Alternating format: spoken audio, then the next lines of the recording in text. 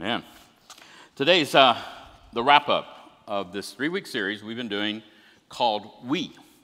If you remember back, it seems like forever ago now, but 2 weeks ago I preached, and we talked about us and them, trying to kind of draw the distinction that many of us have lived through, some of us are coming out of, but still some still live in this sense of us and them world, where we kind of create differences that for some divide us. For some, it was decisions we made that we weren't even conscious that we made, that perhaps were planted, I know in my case, as a child, living in an environment that made it very clear who's in and who's out. Last week, Clay challenged us as we talked about what the world would look like to be a you and me world.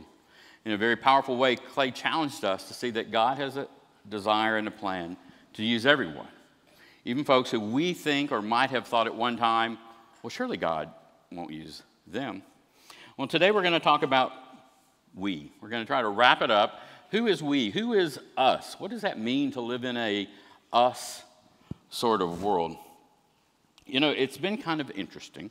And probably since I've been here at Trietsch, this series has elicited the most different kind of responses, all the way from, oh, you guys are dangerously close to this liberal agenda, to y'all have gone now to troublemaking, to it's about time I heard that in my congregation, a message of love and hope and redemption.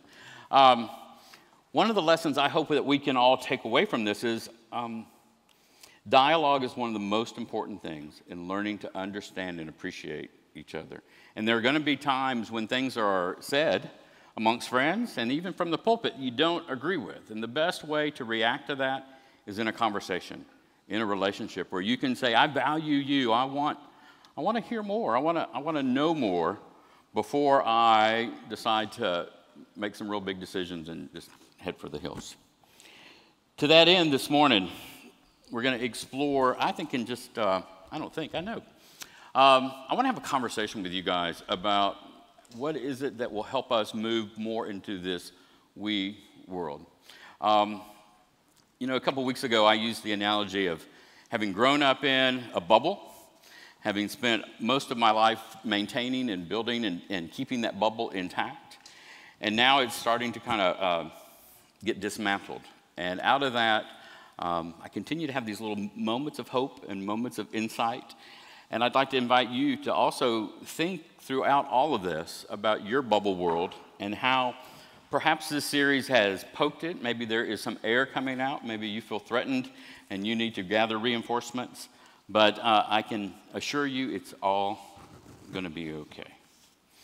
This morning we are using the metaphor of the body as one of the tools for all of us to understand how we are knitted together. If you think about the human body, all 206 bones, all of our different organs, the bloodstream, the nervous system, our insides are more alike than our outsides. Yet we judge each other by those things that make us different. When in reality, when God first started, God made us with more in common than we realize. This morning, throughout the week, we challenged Zach, our media guy, to come up with a video that would help kind of pull us into that. I think he's done a really creative job. Let's check out this video, and then we'll go a little bit deeper.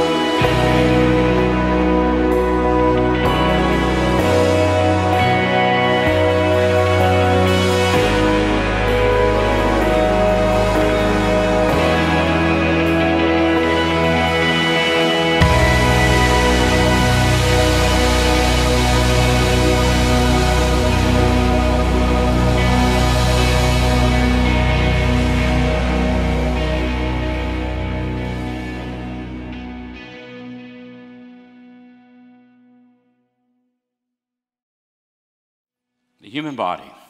Isn't it amazing? God designed, God intended. From form to function, from blood to bones. An amazing analogy of what we as the body of Christ also share. Paul spoke to this when he wrote a letter to the church in Corinth, which was made up of a whole lot of different folks, kind of like the church is today, not necessarily all getting along. Corinth was an interesting town because it was just like any other big metropolitan town. Folks from different incomes, folks from different educations, folks from different religious backgrounds. And as folk have a tendency to do, not everybody saw it the same way. So Paul, in the amazing way Paul has, wrote a letter to them talking about the body of Christ, their bodies, and if you would fast forward, our bodies, how God intended them to be used in form and function.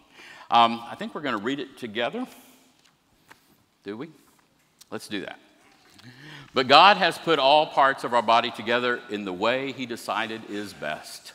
A body isn't really a body unless there's more than one part. It takes many parts to make a single body. That's why the eyes cannot say they don't need the hands. That's also why the head cannot say it doesn't need the feet. In fact, we cannot get along without the parts of the body that seem to be the weakest. We take special care to dress up some parts of our body. We are modest about our personal parts, but we don't have to be modest about other parts. God put our bodies together in such a way that even the parts that seem the least important are valuable. He did this to make all parts of the body work together smoothly, with each part caring about the others. If one part of our body hurts, we hurt all over.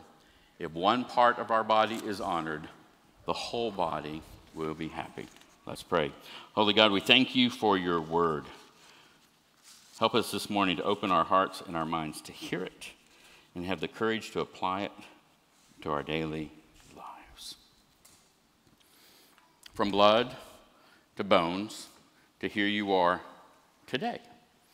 What does this have to do with how we live day in and day out, how we express our faith, how we get to know our neighbor, how we live into this we series?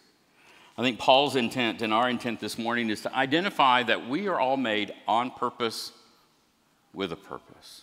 On purpose with a purpose. Now, how in the world do we discover that? Isn't that kind of the age-old question a lot of us who are continuing to grow up ask, well, what's my purpose? Well, I think we have a very fundamental purpose, those of us who call ourselves Christians.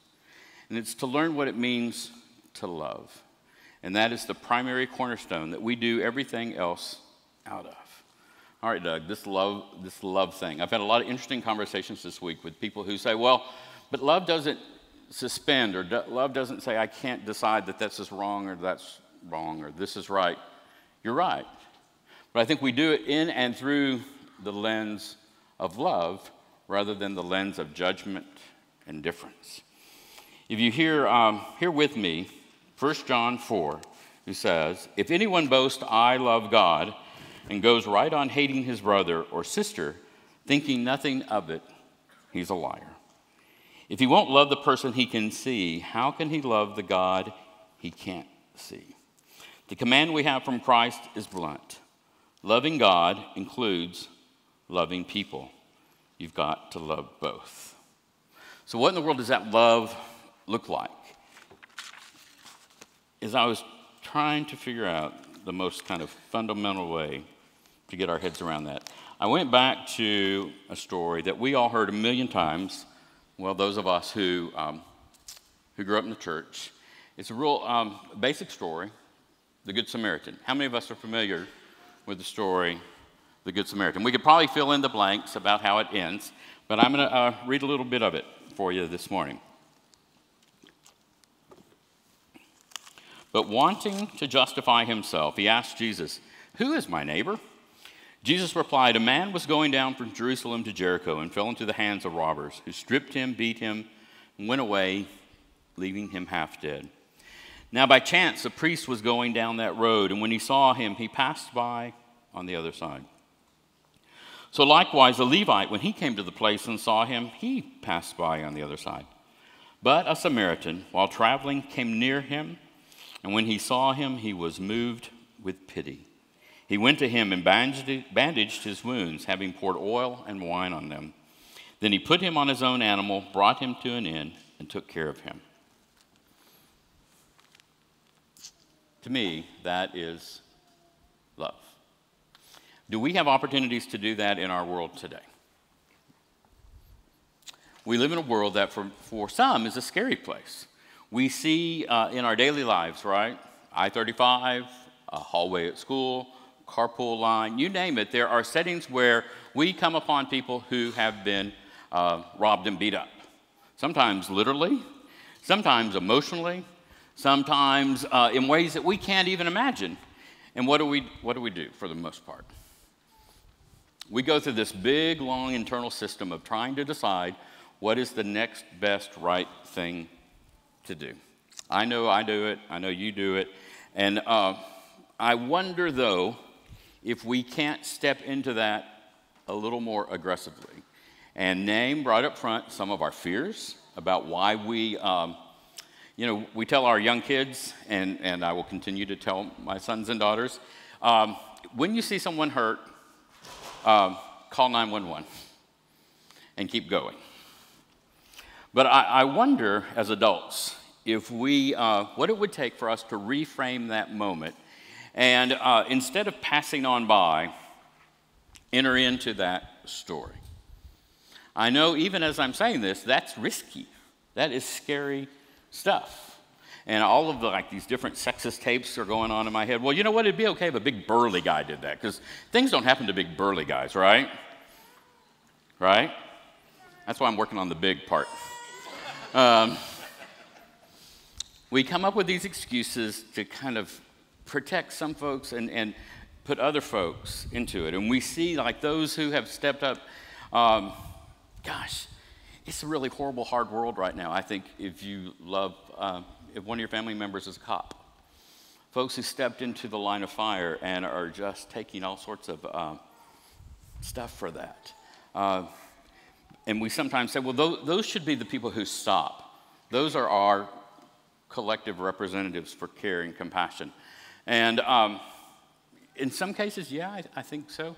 But in a lot of other cases, folks, I think we are called to live into this love theme in a different way. We kind of joke and we laugh and talk a lot about getting to know our neighbor. I just wonder what it would look like if you actively pursued an opportunity to care for your neighbor. What would that look like? Is there anybody on your street who's, I know I give you guys a hard time about mowing the yard, but somebody whose outward life portrays a mess. Instead of driving by and deciding, I wonder what their story is. I wonder when the HOA is going to send them a note. And I'm kind of poking at myself right now. Y'all don't know this little story, but around the corner from our house is the neighborhood house. Does anybody else have a house in their neighborhood that's the house? Or maybe it's your house. I don't know. But Wendy and I drove by yesterday and felt very convicted because we were like, well, somebody needs to take care of that. Their hedges are overgrown and their grass is overgrown. And I just see this teenage son coming and going from that house all the time, and surely they have a mower. I know what I'll do. I'll bring my mower over and I'll leave it on their porch. I didn't really go that far, but I kind of thought it. I felt very convicted last night as I was finishing up the sermon, and I was thinking of that story, and I thought, well, you hypocrite. You can't call out people to be engaged in loving, acting deeds unless you're willing to do that. So hold me accountable. Today I'm going to go around the corner and just knock on the door and just say, hey, you don't know me, and I'm just here to maybe mow your yard. Because my sense is that on the outside, when things are overgrown and messy and full of weeds, that there's stuff going on the inside that portrays that, hey, you know what, we're just treading water in here, Meyer. Hey, neighbor, whoever you are, you don't even know our story. How dare you judge us? Is that what it means to be the Good Samaritan? Is that what it means to kind of pull over and stop and say, although this situation looks really scary, I bet that mom with 3 little kids could sure use somebody to help her with the car right now. Or that kid in the hallway at school that has the look, and I know you guys all know the look, that look that says, I'm lost, I'm scared, I don't have any friends. I wonder if just today somebody might recognize me. Grown-ups have that look. Grown-ups have that look in the grocery store or in the carpool line or at the place where we go to get our nails done. And we get close to each other, but we don't get so close that we maybe get messy. We know from that story that the Good Samaritan got really close to that story, didn't he? He got off, however he was traveling, the donkey, I guess, and he went to that guy and he bandaged him up. Well, to bandage somebody up, oh my goodness, how much closer can you be? And I bet he got dirty. I bet he maybe even got some blood on his hands. But what he did at the end of the day is he also entered into a relationship with that person. So it became almost impossible to decide, well, this is a bad guy or this is somebody I can't spend time with because now I know him. As we have talked over the last couple of weeks about us and them and people who are different from us, it's kind of easy when we hold them over here. But I don't think that's what we're called to do. I think we are called to draw closer. And the way we do that is by entering into relationships. And once we know people, and we know their stories, and we know what is making them not have enough time and energy to mow the grass or do the other stuff that we on the outside use as indicators that, man, they got it all together. What would that look like? It's kind of scary, isn't it? And I will confess, it's a great preaching concept, but it's dang hard to do. Because all that stuff, all those things come flying back up that were part of my bubble world, that were part of this construction project that I used for so long. And whether, I kind of have a feeling some of you guys have bubble worlds. I had a couple of emails this week that said, yeah, I'm real familiar with that bubble construction. You know, one of the things that living inside a bubble does is it affects your vision because the plexiglass around those bubbles kind of distorts the way people really look. Because for the most part, it keeps them at a distance that you don't get to know them for who they are. You can just assign the rest of their story. You can see form, but you can't really see function. Or you can see kind of the outline of people and give you just enough information to fill in the bits and pieces. This little book that a lot of us have been reading has poked us in a lot of uncomfortable ways. It's called Gracism. I would encourage you to get a copy of it. It's by David Anderson. But he shares in this an African proverb that I want us to all read together and then just kind of pause for a minute and kind of hear it again in our heads. Would you join me, please, in reading this out loud? When I saw him from afar, I thought he was a monster. When he got closer, I thought he was just an animal. When he got closer, I recognized he was a human. When we were face to face, I realized that he was my brother. Gosh, how many of us make decisions about that person from afar in the busyness of our world? The other thing that I become conscious of is inside that bubble, I think things should sound a certain way. You know, for some, last week's experience with our rapper friend pushed some of us out of our comfort zone. But yet for others, that was a wonderful expression of their love and their faithfulness. And it just made me think deeper about these preconceived notions that I have about how the world's supposed to look and how it's supposed to sound. When Chris and I were talking about it this week, he said, well, I have a great illustration of that. And I said, well, would you please share that with us? And one of the ways, one of the things that speaks to a lot of us is music, right? But music has to sound a certain way to be correct. And I don't think it sounds like this.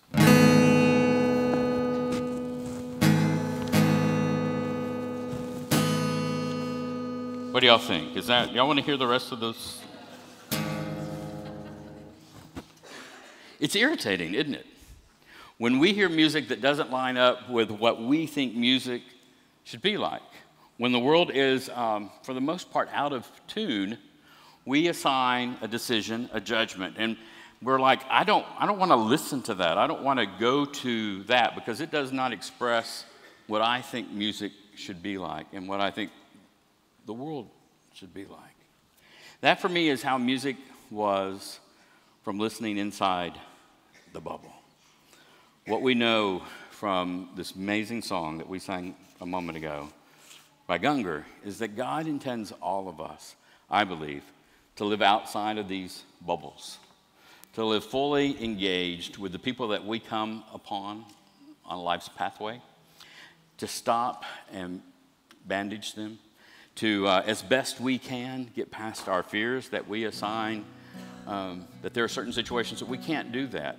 I don't have the answer for that because that terrifies me to say, oh, we're all going to stop and we're going to get really close to that wounded person. Join me in trying to help figure that one out because I think that's what we're supposed to do.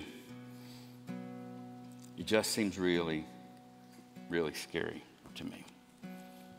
I want you to hear before we sing it these words, and then we're going to sing together the chorus as we wrap up this morning. You make beautiful things. You make beautiful things out of the dust. You make beautiful things out of us. You make me new. You are making me new. You make me new. You're making me new. Join me, friends, in opening our hearts and our minds to be made new, to acknowledge where we are, but to have such higher aspirations of where we can be. You make beautiful things out of dust. You make beautiful things. You make beautiful things out of us. You make beautiful things. You make beautiful things out of the dust. You make beautiful things. You make beautiful things out of us. You make me new. You are making me new. You make me new. You are making me new. You make me new. You are making me new. You make me new. You are making me new. Holy God, it's really scary, but yes, we do want to be made new. Take our hearts, take our hands, take our minds, oh God. Form us into the body that you always intended us to be. Challenge the way we look, challenge the way we listen, challenge the way we look at and decide who is our brother. In your name, amen.